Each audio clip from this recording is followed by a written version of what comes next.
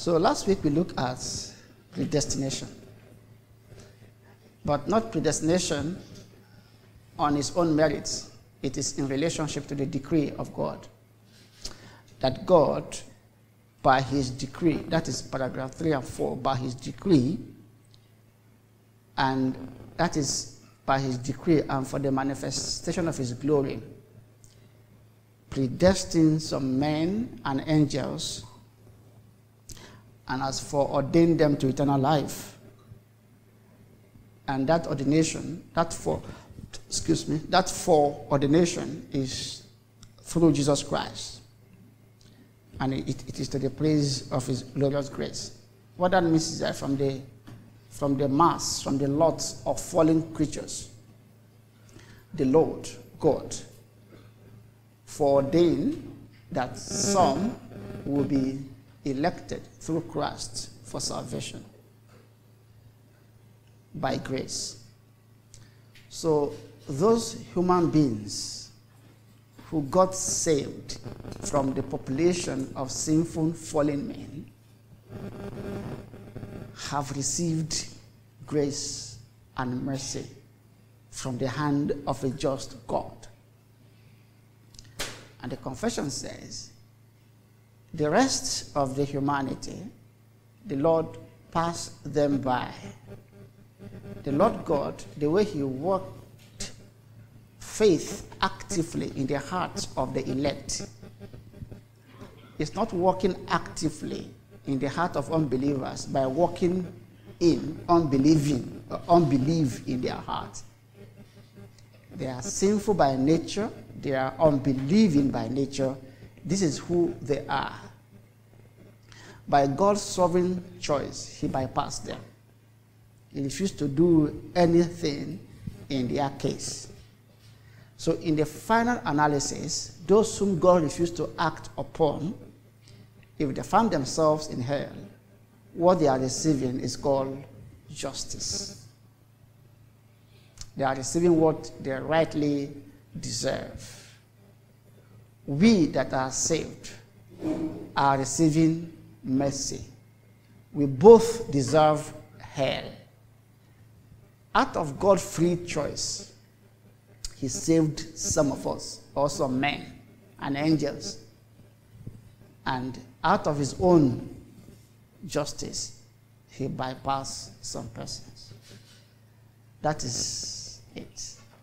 And the confession made it more clear that the numbers of those who God elected are certain from the point of God, in the mind of God, with God. Those numbers of the elect are certain. It cannot be increased or diminished. And those who are damned, their numbers are also certain. It cannot be increased or diminished. What the confession is saying is that those whom God will have in heaven on the last day, he knows the numbers. Not just by way of knowing, that's okay, there will be 100. Like, God is not working by projection. It's okay, plus or minus, out of Trinity, we can get 10. Plus or minus from Redeem, we can get 2, 5. Plus or minus from Ethiopia, we can get 10. America. So angels have they have a kind of a situation room where they are working figures day and night with laptops, and the angels have laptops in heaven. I don't know. They are working, and then they are doing permutations, and then during the Great Awakening, the number just increased, and then during our own time now, the number has actually dropped, and then they are working on contingency. Okay. What do we do now? We have more than enough estates. I mean, how are you going to feed them up? It's okay. Reduce the cutoff mark so that quota system. Okay, children that are born to pastors' family should have more advantage. Children that are born to other friends' family, they are not pastors, so let them have, let them increase their cutoff mark 300. That's not what is happening. As far as God is concerned, it is from our own point that this world looks so big, that times look so massive. As far as God is concerned, all these things we are calculating are in his palm. It's like I used to go to the farm, and there are all these small ants. Have you ever seen ants running before? Yes, ants speeding at 1 million kilometers per hour. You are just looking at the ants. If you put an ant here, now the kind of speed the ant is speeding from here, sweating to this place, you are still standing. The ant is just running. And all you do is like this. That's it. That's how God acts. All that the ants are doing, you know. But for them, do you see when ants are walking? They are so busy carrying heavy load. You could see ants carrying heavy load like this, and they think they are busy. The farmer is just looking at them. If the farmer wants to use that anti-heat for something, they just scatter everything. Even the birds that nest around our houses, see how they work hard there. They look so serious. Something that you can just use one of your hand, just even broom, and then that will be it. That's how God. This is just a faulty analogy. When we're talking about God,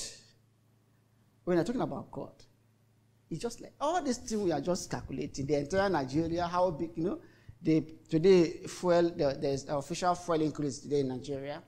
So any fuel going to the northeast is increased by 24 naira. Fuel going to Lagos increased by 4 naira. Abuja increased by 14 naira. They are just doing this because Nigeria is too large. Sambisa forest is too big. Entire all Africa, all the continent, they are just like this.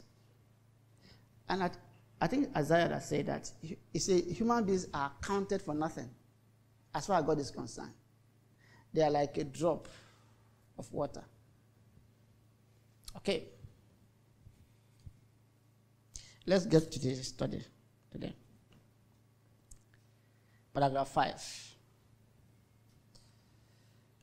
Those of mankind that are predestinated to life, God, before the foundation of the world was laid, according to his eternal and immutable purpose, and the secret counsel and good pleasure of his will, had chosen in Christ unto everlasting glory, out of his mere free grace and love, without any other thing in the creature as a condition or cause moving him thereunto.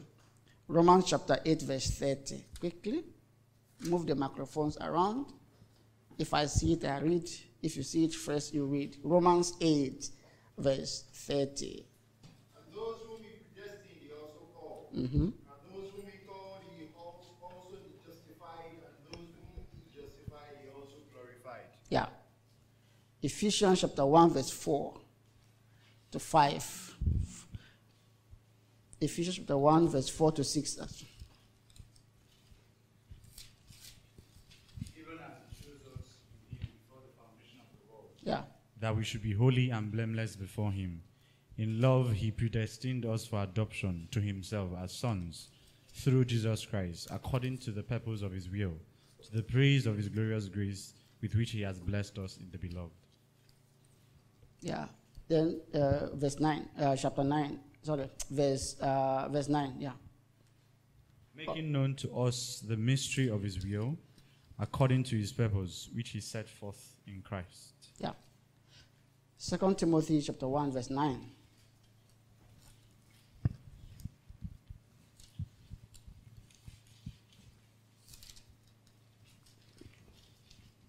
Second Timothy, who saved us? 2 Timothy 1, verse 9. Who saved us and called us to a holy calling, not because of our works, but because of his own purpose and grace, which he gave us in Christ Jesus before the ages began. So what paragraph 5 is saying, there are other scriptures, okay? What paragraph is saying is that when God chooses people, that action is not resting on conditions external to God. God is not looking at Brown and say, that's a good guy there. Should have him in heaven. I mean, if as a pastor, there are some persons I don't want to have them in my church if they are schismatics.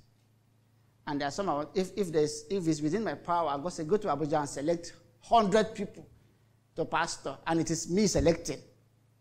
You know what I will do? Where do you think I will go and select people?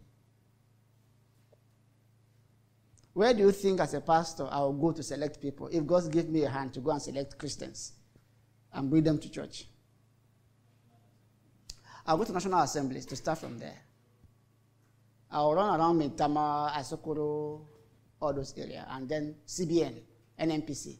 Yeah, NMPC, yes. Select them. Then military guys. Because there's something I've seen in them that could be added advantage. If I will go to theological school and put together clever theologians who are thinking like me, who will not give me trouble. But when God made his choice, that choice flows out of what we call the secret counsel of God. And it's in that place. Underline that was secret counsel. We don't know. So you will never know why God chose you. That why belongs to God. It can never be on the basis of what you have done. Or there's a particular trait and character that God saw in you. That's okay, I will act based on that information. Are we clear up to this point? Paragraph 6. Said, as God had appointed the elect unto glory, so he hath, by the eternal and most free purpose of his will, foreordained all the means thereunto. Wherefore, they who are elected, being fallen in Adam, are redeemed by Christ, are effectually called unto faith in Christ, by his Spirit working in due season, are justified, adopted, sanctified, and kept by his power through faith unto salvation. And he said, neither are any other redeemed by Christ, or effectually called, justified, adopted, sanctified, and saved, but the elect only.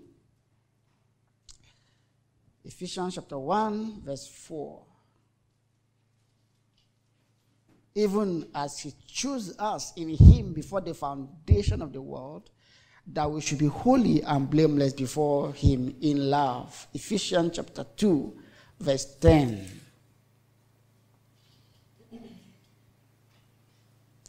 Anyone there? Yeah. Okay. 2 Thessalonians chapter 2, verse 13.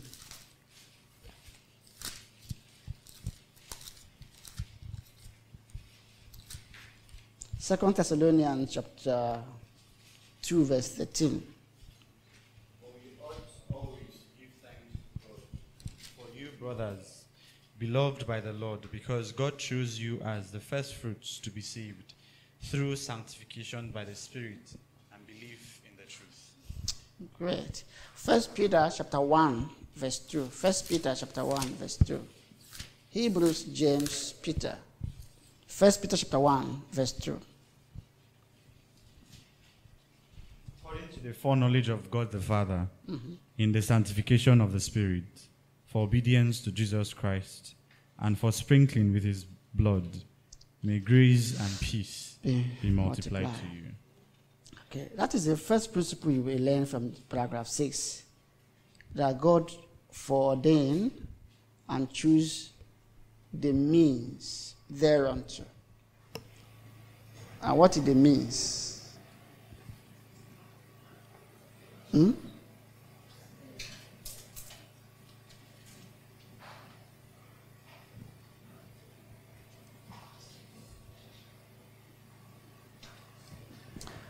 What is the means?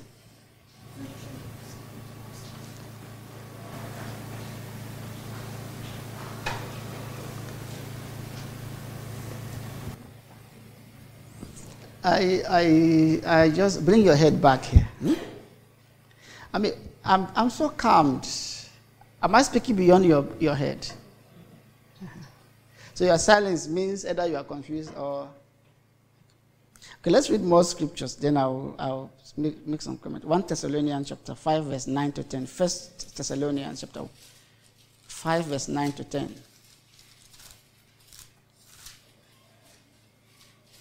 5 verse 9 to 10, Thessalonians. For God has not destined us for wrath, but to obtain salvation through our Lord Jesus Christ, who died for us so that whether we are weak or asleep, we might live with him. Yeah. Titus chapter 2 verse 14.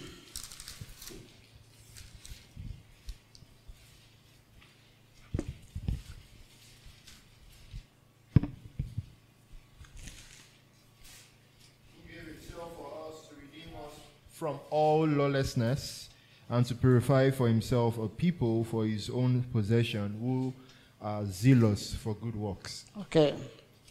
Romans 8 verse 30. I think we read it earlier. Okay. Do you need to read it again? Yeah, Romans 8:30. Those whom he predestined, he also called. And those whom he called, he also justified. And those whom he justified, he also glorified. Ephesians chapter 1, verse 5.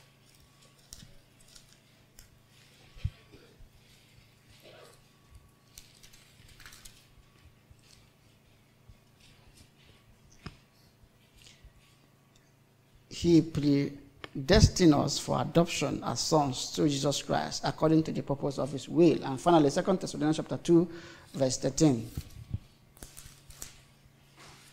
2 Thessalonians chapter 2, verse 13. But we ought always to give thanks to God for you, brothers beloved by the Lord, because God chose you as the first fruits to be saved through sanctification by the Spirit and belief in the truth. Yeah. Now, give me your attention now. God, from all eternity, had purposed in himself to do something. And the reason and the purpose for that choice to elect people is best known to him. I'm speaking the language you can understand now. Is best known to him. And because he is God, he has that prerogative to have that latitude of action. That is cast in iron. You can't change that. In his mind, he is redeeming people from all walks of life to salvation. The second point that the confession wants us to learn this night is that as God has appointed the elect to glory, he has, by his own free purpose of his will, foreordained all the means thereunto.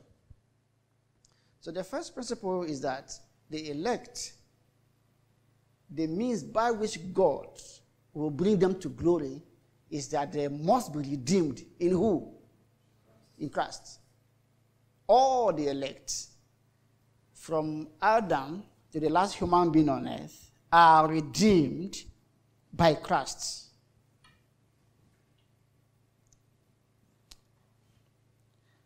And that is the first thing. Secondly, it does not end there. They are redeemed by Christ. So what that means is that when Christ was dying on the cross, believers, the elect, are factored in him. That when he went on the cross, all the elect are factored in that work. When he went down to the grave, all the elect went down to the grave with him. He carried them along spiritually as their representative.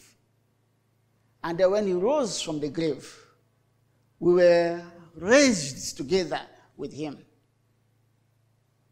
So before you even understand, before you come to the knowledge of your salvation, if you are the elect, you have been redeemed already. It is on the basis of that reality that the Holy Spirit comes after you. And the first thing that happens when the Holy Spirit begins to work in your heart is that you are effectually called. And that happens by preaching, primarily, normatively. So effectual calling is that you hear God speaking by preaching, or by preaching either from the pulpit or read tracts, and then there's an instigation, there's a quickening in your heart. And then by faith, you reach out to Christ. And that faith also is the gift, is the package that comes by the work of the Holy Spirit. So you see, by the Spirit, all this is about the Spirit working in due season. And then as the Spirit is working, all this is happening, not like in a logical order, but not in a chronological order, but in a logical order. As it's happening, you are justified. So it's not something like, yeah, God has elected me from eternity, then I'm elected. There are something's happening down below the earth. The death of Christ was necessary for that to happen. The Holy Spirit working in your heart, giving you the gift of faith, and you reaching out to Christ by the conviction of sin that happened in your heart, are all necessary happening. And then you are justified. Justification means God in the court of heaven make a declaration over you that this one, even though guilty, is not guilty. The work of my son is applied to his account. He is being reckoned as righteous. The righteousness of Christ is being given to his account. And then, this happened in the court of heaven. You don't even know. You're not even aware. You're still in the beer parlor when all these things are happening. And the moment that happened, the moment that declaration happened in the court of heaven, adoption takes place. You are adopted into the family of God. You're no longer a bastard. You're now a child of God. And then, these are the sequences. And then sanctification takes place. And sanctification are in two parts. One is the positional sanctification. At that point, you are cut from the world. You are removed. You are separated. The word sanctification means separation, isn't it? You are made holy at that point to God. You are set apart for God. And there is a mark on your forehead that says, this is holy. This is no longer, this is not no longer of the devil. This is mine. And then there's what they call progressive sanctification. And then continually, the Holy Spirit now indwelling you, continue to work in you. And then by mortification of sin. That is not the end. You are also kept. You are kept by the power of God through faith unto salvation. And the confession ends by saying, there is no any other person who will enjoy these things except those who are redeemed in Christ. You cannot abstract this benefit to an unbeliever. An unbeliever is not justified. You cannot be justified, then you are not adopted. You know, when you are part of, over the years, the Christian church has become so confused. They make it look like Christ died for me, he has redeemed me. but I'm yet to be justified. Or it's like saying, I have been justified now, I'm a Christian, but I'm not yet being born again. I'm not yet being given the gift of the Holy Spirit. So it's like somebody who is a Christian now is still a bastard. The adoption has not yet taken place. Maybe it took 20 years before adoption. No. The moment your name eternally is in the book of life of God, Christ died for you, and you were part of that process spiritually. And the moment that is true of you, inevitably, saving faith will be given to you. And then justification will happen. The moment a man or a woman is justified, it's like, I don't know if you've been to the court of law before. Raise your hand if you've been to the court, high court, magistrate court. Now, if you stand by the court and then the judge made a pronouncement and says, Mr. Lagbaja is guilty on all the counts and is to spend 45 years in prison. And then he will drop is it gavel? Bam. What happened after that? Would the judge now ask the warder to take him away? Would the judge ask the warders, the prison people to take him away? What happened?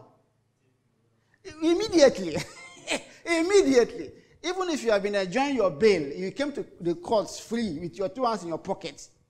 The moment the judge said, guilty, all of a sudden, all the agencies that are responsible for your punishment just, like a mushroom, they'll just stand up. And then they'll begin to arrange you. The transporters that will transport from here to Kuje prison will be on hand. The person that will put you handcuffed, everybody, and then once you reach Kuje prison, their own job finished, and they open the door. Those guys from inside prison arrange you inside. They'll start shaving your head, shaving your hair. And by tomorrow morning, you are with a uniform. The judge is not ordering all these things anymore. Once guilty is pronounced, all departments that will take care of your punishment to the hangman will be activated. So also with the Christian. Except you are a false professor. The moment is true of you that saving faith is present. Every other benefit of Christ will be activated on your account. Do you understand what I'm saying? You don't have to start begin to procure adoption. And then after adoption, you are now looking for sanctification. And then you are looking for sanctification, you secure that one. And then the preservation also becomes another big issue. And then you have to start paying your tithe to be preserved. Tithe of preservation. You have to do praise and worship for you to be preserved. And then as a Christian, you just run around. Even your pastor is even bullying you that if you don't do some certain things, he can withhold something from you. I mean, Roman Catholic Church, that's what they're saying. They say without the church, there's no salvation. Outside the church, there's no salvation, says Roman Catholic Church. Meaning, the Pope hold the keys. If you don't go to confessions, they hold you by the trouser. No, free. There's this hymn we sing, free from the law. Oh, happy condition. Happy condition. No more payments to be made.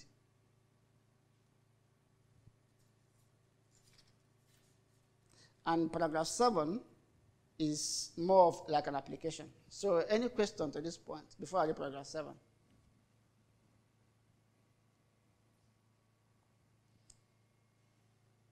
Okay. Paragraph 7. He said, the doctrine of the high mystery. Now look at our forefathers, how clever they are. They call it mystery. They are still reiterating the fact that these things are high. That normal human comprehension is sufficient to handle. Because God is incomprehensible. He said this high mystery of predestination is to be handled with special prudence and care. That men attending the will of God, revealing his word, and yielding obedience thereunto may, from the certainty of their effectual vocation be assured of their eternal election, so shall this doctrine afford matter of praise, reverence, and admiration of God, and of humility, diligence, and abundant consolation to all that sincerely obey the gospel. Maybe just read some of the few passages there, then I'll make quick final comment. Deuteronomy chapter 29, Deuteronomy chapter 29, verse 29. Deuteronomy chapter 29, verse 29. I think you can. What is the memory verse? None of you know Deuteronomy 29, 29. The secret things. Romans 9, verse 20.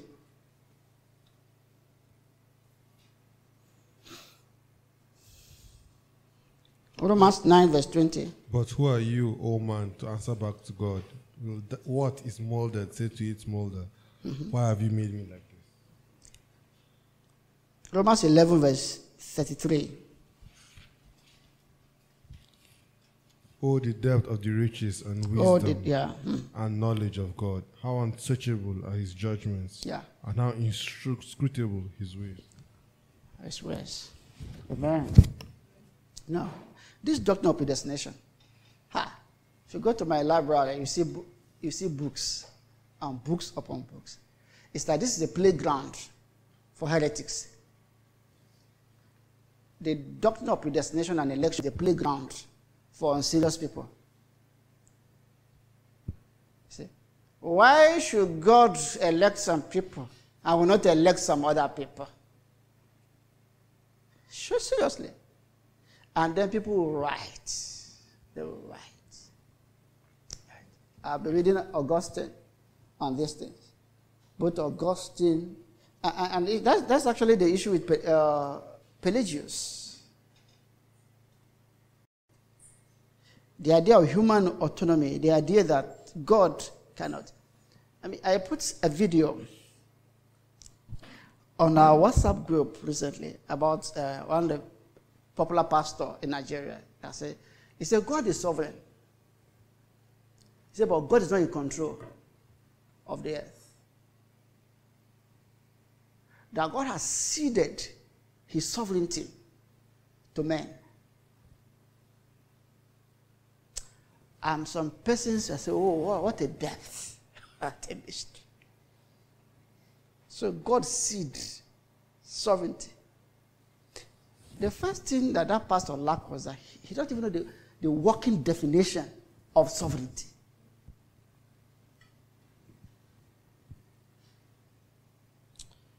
So we should be careful with this doctrine, on both sides. If you don't understand, keep quiet. If you understand, be careful, so that predestination and election should not be something just, I'm elect. We that are elected, we that are the elect. In fact, there are some churches or some Christian groupings that call themselves the elect. They'll call themselves the elect. There's another church that I knew around here that called themselves the remnants. So you careful. Because this idea of elect, there's no tattoo here that shows, okay, these are the elect. Their ears are always long. Oh, elect are always fair. They have pointed nose. No. We don't know. We don't know. But the reason why we are preaching and teaching this doctrine and why it is necessary to the life of the church and to you, the confession is giving it now. It said, you need assurance. Following God is not a 50-50 thing. You are following God. God has saved you. All the investment of your redemption that I've mentioned before cannot be true of you and you will not know. You cannot be saved and not knowing. And if you know that you have been saved, one irreducible minimum is that you will know that your salvation is not by your power. If you think that it is God cooperating with you that God saw some qualities in you and God did some 70% and you did supply the 30%, you are likely not to be saved. So if you have been saved, you should know. And the word of God and the confession want you to have assurance so that you will not be tossed to and fro by the wind of every doctrine. That's the first principle. If people say, this issue of predestination election, now they put food on my table, how does that save me? Is that the gospel? Yeah, of course. Augustine believed that predestination, but even Calvin, that election and predestination is at the heart of the gospel. You can't preach the gospel without these as components. If everything revolves around this, if God had not elected anyone before the foundation of the world, before the fall, no one would be saved. Christ won't have come. The basis for the appearance of Messiah is that there are some men and women that God had given to him before the foundation of the world, called the elect. And for their sake, he laid down his life. He called them my sheep. So redemption, atoning work on the cross, rests on the possibility or the reality of election. And the Bible wants you to be assured. I am in Christ. Secondly, this assurance should not make you like a proud person. Look at the word conversation. He said, oh, I'm assured, I have assurance. I'm elected. No. He said it should afford the matter of praise. That as a believer, you should be filled with praise. Having learned of all of these things, that God had you even before this world was formed. And for your sake, he sent his son to die. Should cause for praise and not pride. Number two, it should cause for reverence. What that means is that reverence means there is this fearful awe that must accord your life now as a Christian, meaning that in this life, in this your life, God is the one holding the yam and the knife. So it's not that it's not 50-50. You can't make any, you don't have any contribution here. Salvation is of the Lord from the beginning to the end. You must fear God because God has the prerogative to do whatever he will do with you. You should revere him. Who does all these things? Who could save a non-entity like you and then look at one honorable and bypass him and withhold from him saving faith and restraint? Reverence. Number four, the issue of admiration of God. A believer should wake up every day and say, what a God thou art. It causes you to admire God, all his work. Number five, it calls for humility. And Paul was quite clear about boasting. He said, if salvation is by grace, where is the boasting? It's not by works. You cannot. Sometimes people will tell us that they are super Christians. And the reason why they are super Christians is that for the past 20 years, they have not done anything. And that's not what I'm talking about. They have not done anything. They have not done anything. If there's any one of you here that have lived your Christian life very consistently over the years, who owns the credit? God. Humility. And then he also called for diligence. Because all the scripture we've read tells us that we have been called to work, to good works. To good work.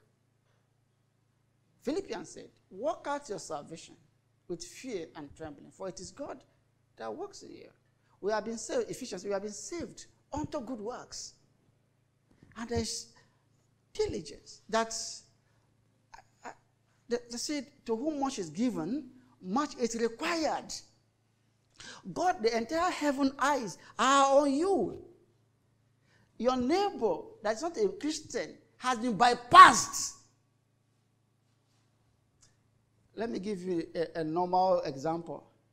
When we were in secondary school, some of us were functional in the FCS. Look at what other boys are doing and nobody talk. If we do small, what would they say? They say, you when the pastor picking, you when they go FCS, when they allow us rest for nights. Now you. The reason is that both Satan and the entire angel of God and God himself, their eyes are on you. You are God's investment. You are like an NPC. Everything in this country, NPC is a golden egg. You are the golden egg. You are the apple of God's eye. You are the apples of God's eyes. And God is focused on you. It calls for diligence. You have responsibility now. You are an ambassador of heaven. You are a child of God. You live in this world. You are no longer of this world. Your citizenship is in heaven. It calls for diligence. But this doctrine of election has caused many people to make shipwreck of their faith. Those who are not saved initially. If God has elected me, and the confusion says the number cannot be increased, the number cannot be reduced, so I'm in the basket. I'm in the basket. The number cannot be reduced, the number cannot be increased. I don't know if you understand this thing. A sinful man will think, this church good though. Today, I ran through a video that someone said that Christ has already paid. That God will not put you into hell because of sin.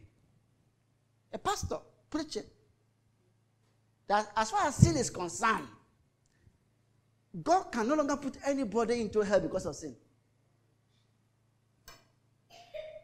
Christ has paid. Say, well, hell now is because you refuse to accept Christ. Okay, that is not sin. Even that alone is sin. So, it's called for diligence. It should not be like, oh, thank God I'm elected, I'm already in the basket. Oh, once saved, always saved. Let's go on now and do what we want. It shows that you have not been saved initially. And verse 7 talks about consolation. And it talks about obedience to the gospel. If I'm elected, I obey the commandment of God. I'm a child of God. Joy. Assurance. Anytime we lack assurance, it could be that we are sinning against God or we have not been saved. Have assurance, joy, praise, reverence, admiration of God, humility, diligence, abundant consolation. That even things are not working for me on earth, I have a home in heaven. If my body is wasting away, I have a tabernacle with God that's not made with hands. I have eternal assurance. I have consolation. I am not a loser. I'm not a loser. I'm not a loser. Whether I'm educated or I'm not educated, I'm not a loser. I have Christ in me. Christ in me is the hope of glory. If God had predestined me, he called me, he justified me, he will glorify me. And Romans say, what shall we say to these things? If God be for us, who can be against us? Saved in the hand of God, secured in the hand of God. He will not let go. All that my Father had given me are in my hand.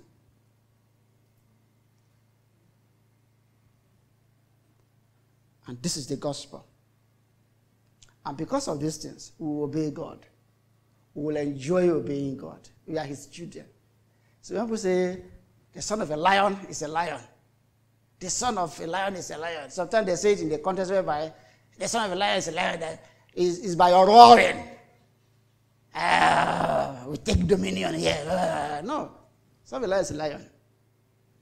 There's this single marker for Christ. And I've repeated this again and again. It's from John Murray. John Murray, yes. What is the marker of Christ? Obedience. The entire work of Christ can be summed into one thing: obedience. And what was the issue with Adam? One thing: disobedience. So the son of a lion is like a lion true.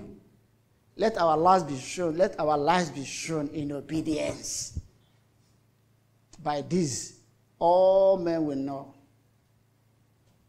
that you are my disciples. If you love one another, and if you love me, you will keep my commandment. Questions and contribution.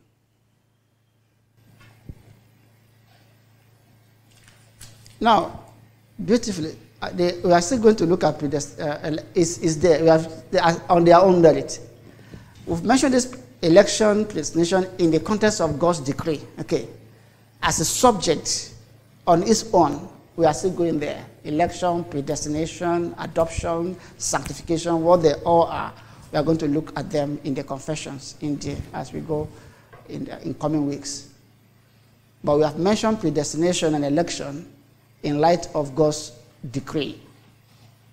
Any quarrel, any fights, any question, both online and offline.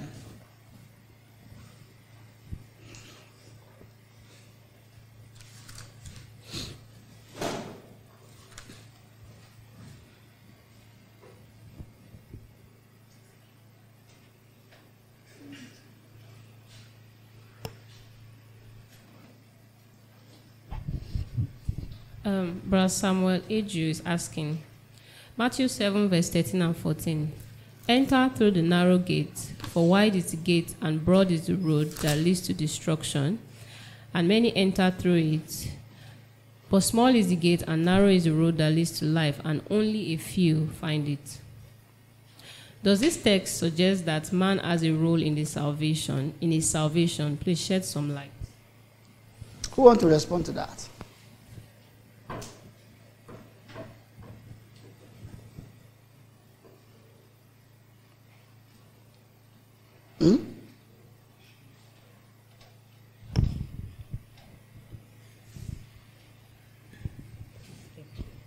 I will want to respond, because if you don't respond to this question, it means you've not understood everything you've been saying. Matthew 7 was 13, yes. For some of you that want to look at it again before you answer.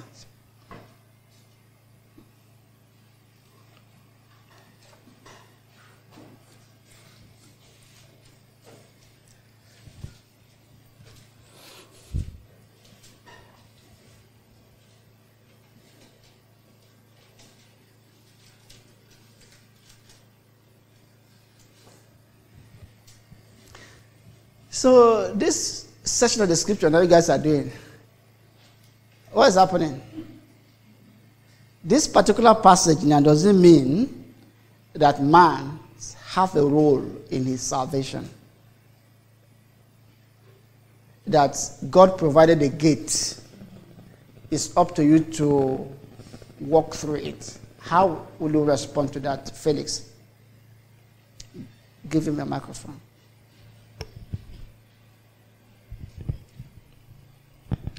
I see it as the same way fallen man is commanded to obey the law. Yeah.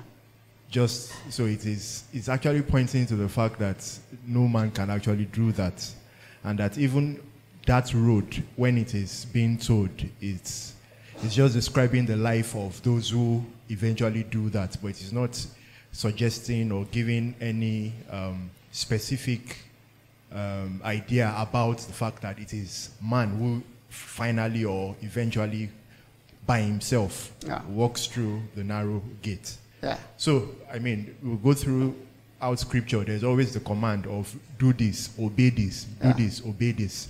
So I see it in that same kind of category, that it is the road to follow God is narrow, it is a life of self-denial and all that. So it is talking about the life after the initial work of God, not the life that that begins, or not the initial, I don't know how to put that, but basically, without being repetitive and all, but basically I believe it is just the command that can be applied to even when we are commanded to obey. Every creation of the whole world is commanded to obey the law of God. But how is that possible? The scripture or that particular text did not expound on that. It was only saying this is what it implies to follow God, or to find God, or to be a follower of Christ. Okay. Yes?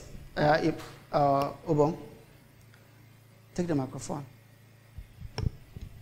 That's Mr. Brown, the voice we are hearing. Yeah. All right. I think to build on what Brother Felix just said, the fact that we do not know how we can enter that narrow gate can push us in submission, because, like he said, the law was a pointer to the fallen nature of man, in the sense that no matter what man would do, he cannot meet up to the expectations of the law.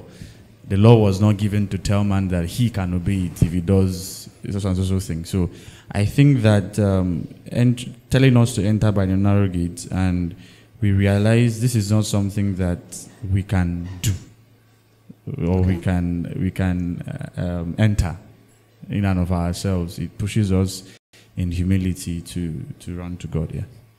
Yeah. Ima.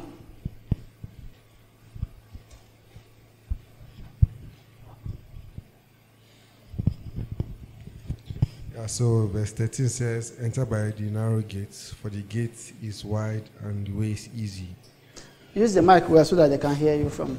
This leads to destruction, and those who entered are many.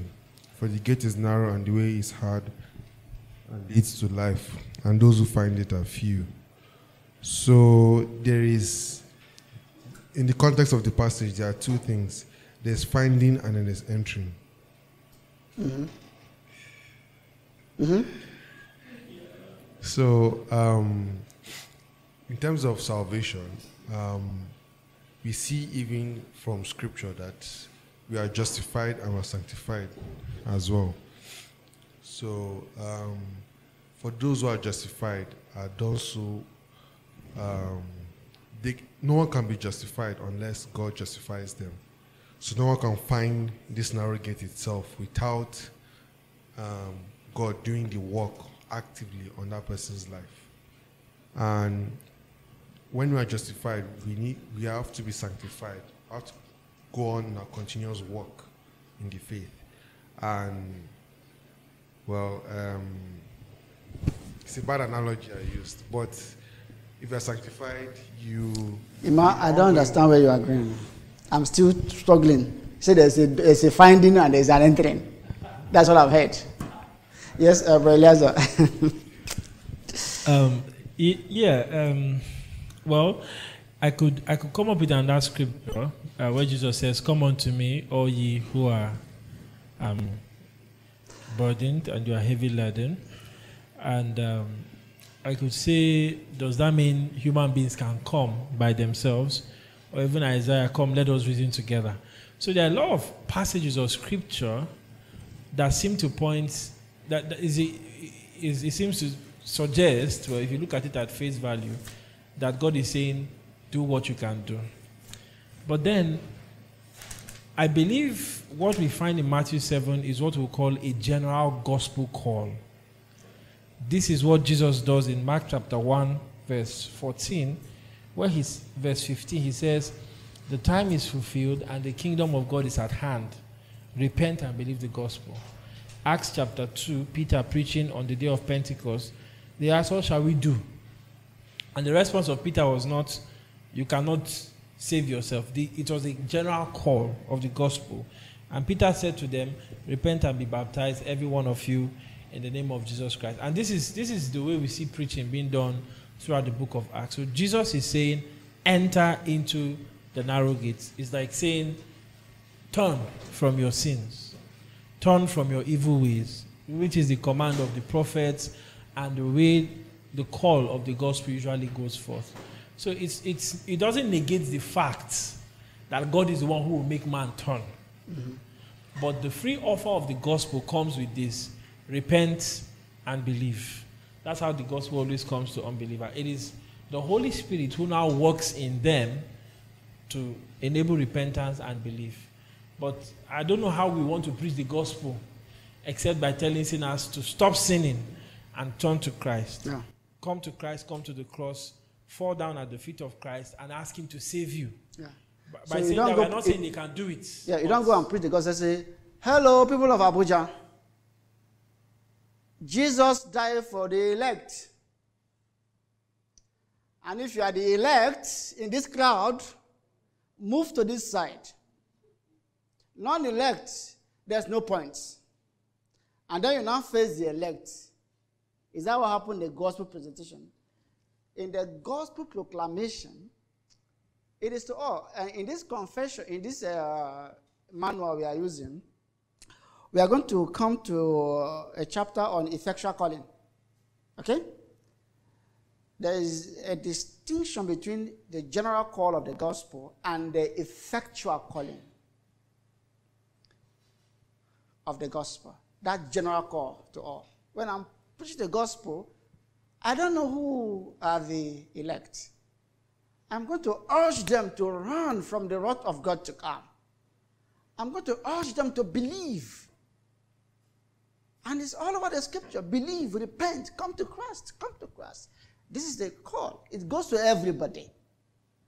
But it is effective and effectual only in the heart of the elect. So two persons hear this passage. One mocks and goes away. One repents and turns to Christ. The few that find that thing, that's what the gospel is expanding going forward.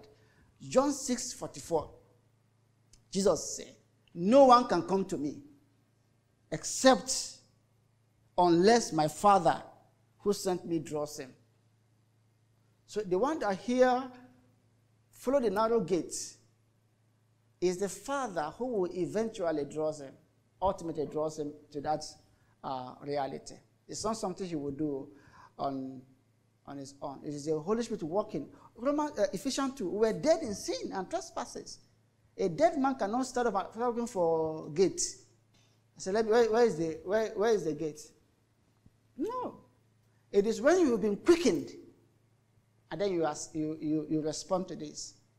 The second part, I think I like the way Felix is trying to respond it. This is general call. You can also extrapolate from this passage the content of discipleship. Because chapter 7 is in the context of chapter 5. The sermon on the mount. They talk about divorce, vows. All those things. If I don't divorce my wife, that doesn't mean I'll be saved. I'm not contributing to my salvation because I'm keeping to my vows and all the commandments that Christ was teaching on the mount here. It's that when after the following Christ, it's a narrow road actually. There is an urging of Christians to be diligent with their Christian life, just as we have read in the confessions. That the doctrine of predestination calls for diligence. It calls for carefulness to walk on that narrow path. Because now that you have been saved, God is showing you what it takes. And what it will require for you to be a discipleship. It means we are going to forsake the world. We are going to stop loving the world. We are going to say no to yourself and to your desires and to the desires and the demands of this world. These are narrow roads. And the classical book that will help you is The Pilgrim's Progress. Okay, I will recommend that either in the movie or the book any day. Yeah. You know, when the guy just realized that he has been in the city of whatever, you know, the early journey was so fast. And then before you know, bam, bam, bam, bam, that kind of a thing. Yeah. Sameju, I'm not sure if have you been helped? Many things. Okay. You owe me a loaf of bread, you know. Bread is going to be expensive now. I heard that they want to increase the price of bread. So we'll be taking offering in bread now. I will praise God for life. I thank God for the doctrine of salvation, the teaching of salvation, and the one we've learned tonight. About 7 things that why this doctrine of predestination, why we are teaching it. About 7 things. Remind me, 1, the first thing is assurance. Assurance. Number 2, praise. Number 3, reverence. Number 4, admiration of God. Number 5, humility. Number 6, diligence. Number 7, consolation. And then you throw the 8th there, obedience. This is not it's not meant to debate. Why God? Why should God? Why was sin in the first place? Some people are so crazy to even say God, to put why on God. And thank God for Paul. Say, who are you? Romans 9. Say, who are you? To ask God why. If not for the graciousness of God, the day you open your Nigerian mouth and say, why? You should just drop dead. Thunder should just fire you. For saying God is sovereign only in heaven. He's not sovereign on earth. You shouldn't be walking the following day. Thank God I'm not God. Praise God for his forbearance. Father, we thank you for tonight. This is just a scratch on the surface of things that we can know about you and about the depth and mystery of our salvation. Lord, grant that this little revelation that you've given to us may suffice for our walk with you. We pray this in Jesus' name. Amen.